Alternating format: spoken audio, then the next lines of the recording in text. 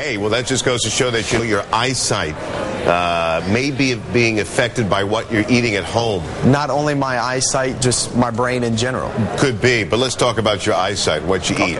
Like, for example, carrots. Are they really good for your eyesight? You know, research indicates that the food you eat can actually help protect your eyes from diseases such as macular degeneration and cataracts.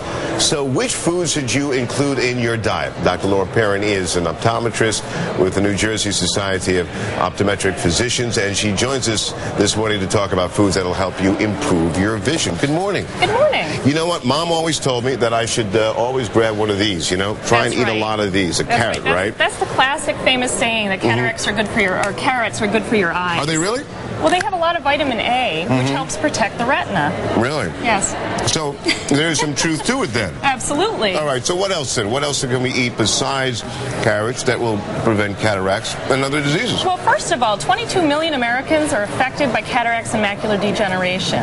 So that's a pretty high percentage of the population. It's two of the leading causes of vision loss in our country. Major eye studies, one in particular by the National Eye Institute, has shown a direct link between good nutrition and prevention of these conditions. We got a lot of food here. So which ones do you want to talk about? Well, let's start off with here. Vitamin A, right? Right. What we're looking for in terms of nutrition for the eyes are antioxidants and anti-inflammatories, and these foods include those to a very high degree.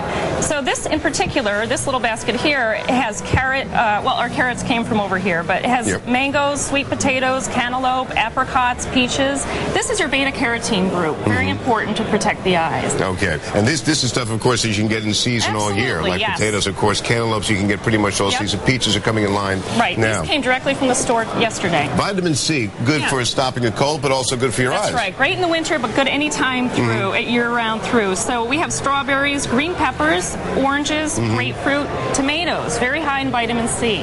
And that stops what, particularly, or guards all against? Of these, again, are antioxidants. They're going to protect the retina. They're going to help prevent cataracts. All right. Let's move to vitamin E. Tough to get, though, right? It's not common in foods. Right. We need to go in search of certain foods that have vitamin E in them. So you have your nuts, your pecans, and your almonds, some wheat germ, and some of the oils have vitamin E in them. Wheat germ always good on cereals. Excellent, or in a shake. And that's right. And they say if you put a handful of almonds in the palm of your hand. That's right, and that's the right portion. That's the right portion for your heart and your eyes. Yes, absolutely. And exactly. A lot of these antioxidants good for the eyes, but also good for cardiovascular. Come with me down here as we look at zinc, which is also good for helping out, which you get in like whole food grains, right? Yes, you need whole grains. Again, the wheat germ comes into play, milk. We also included fish oil, which has omega-3 fatty acids. Anti-inflammatories, protects the retina. All right. The last one is this basket. What's so important about this one? Okay, this has got to be the most important in terms of preventing macular degeneration. The most important? Lutein is included in all these foods here. And lutein is a nutrient that your body doesn't produce, so you must take it in. Right. We're finding that as people are aging, they're losing that lutein in their maculas, and that leads to macular degeneration. So you want to protect your macula, you want to replace the lutein that's being lost. And we can get that with kale, tangerines, collard greens, broccoli, which a lot of people have, corn, peas, and stuff like that, right? Yes, absolutely. Everything you're seeing here. Now, this last part, spinach has to be the best lutein food.